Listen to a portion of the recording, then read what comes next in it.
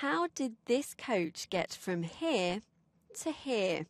The empty Eurobus had been parked at the market square in Vevey when it rolled away, ending up in Lake Geneva. The coach floated on the lake until it filled up with water.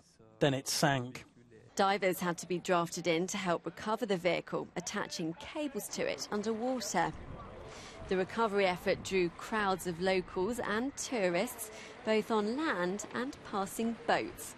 The coach was eventually pulled up a slope and back onto dry land. No one was injured, and the cause of the incident is being investigated.